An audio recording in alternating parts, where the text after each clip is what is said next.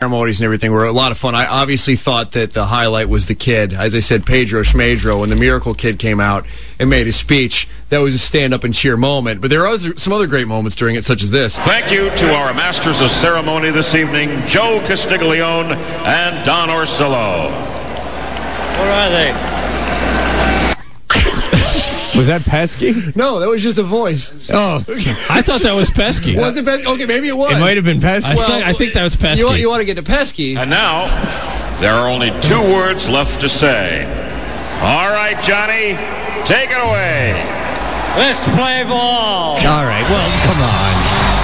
I just want to play whatever it is, whoever is winning, it's all the same. What the hell song is that? I don't know. What's going on? It's like the most anticlimactic. No, What are all these stupid songs? that's always at Fenway. They do that every year. Every game, that's what they play. After, usually it's a 5-year-old kid that says it, but play ball, and that's the song that always plays. I don't know who does it. I guess I've never been at a game in Fenway by the time they said play ball. Yeah. But it's just a collection of. It's actually, you know who it sounds like to me, and I don't know. Like if a Buffett ripoff? Tim McGraw? No. It actually. Remember, I was telling you about Terry Cashman, the talking baseball guy. That's who it sounds like. I don't know if that's him, but it sounds like. There are only 2 words left to say. All right, Johnny, take it away. Let's play ball. Oh, give him a break. I'm just rocking out some music. Whatever it is, whoever is winning, it's all the same. Whoever's winning, it's all the same. No, it's not. That's not a very good sentiment to play before a big rivalry game. Opening day. Everyone have fun. Good times for all. I don't care who wins. Yeah. Don't really try. It all means nothing. $300 a pop. Ultimately, it's pretty meaningless. You'll still have to go home and deal with the real world.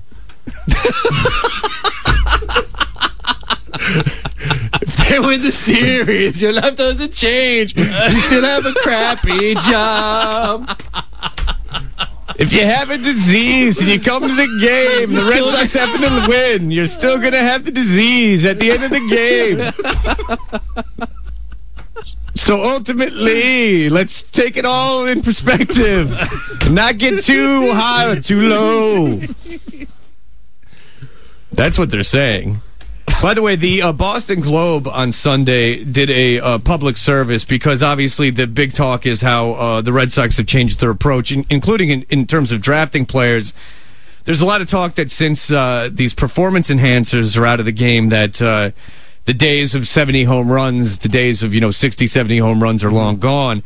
So they're going for more athletic players. They're going for guys that do things that aren't maybe traditionally considered big statistics. And one of them is UZR, which is the ultimate zone rating. Now, the Globe broke this thing down in a way